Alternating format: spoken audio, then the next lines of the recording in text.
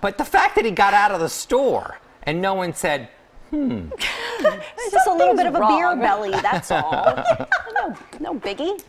He's been drinking the beer cans then too. You imagine the whole six-pack is in there. That's crazy. But I will just give an automatic shout out to our producer Vince, who didn't make me follow the chainsaw story because I don't want to follow No, he just made me read another story. It's fine. Oh my goodness. All right, so let's talk about what's happening here locally.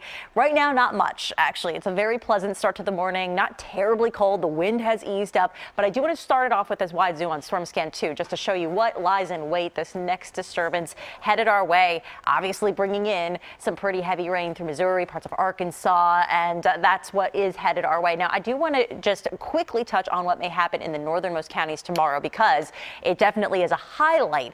It won't happen in the city, but far enough north, your eyes don't deceive. There should likely be enough cold air that there's a bit of freezing drizzle or freezing rain that comes through places like I-80, 78, Route 22, Northern 309. So heads up, if you're headed up that way or you live there, that could be an issue for tomorrow morning's commute. But with time, the temperature will rebound. So we may spend most of the morning, most everywhere anyway, with just clouds. However, eventually that rain's going to lift in. We all get in on it at some point, even if you don't see it in the morning. So my suggestion is to walk out the door with your umbrella, and you'll be needing it certainly for the PM drive. I know when Jim's out partying at the clubs late on Friday night, yeah, make sure that you have your rain gear ready, my friend, at the discotheque, okay?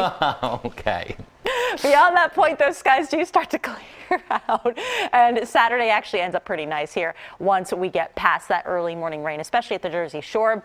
I actually want to just jump you right to the 7-day here. Let's take a look at the weekend. It's not bad. Flirting with or hitting 70 degrees both Saturday and Sunday, and then a fresh round of showers, if not some thunderstorms, rumbling on in by Monday. Chandler?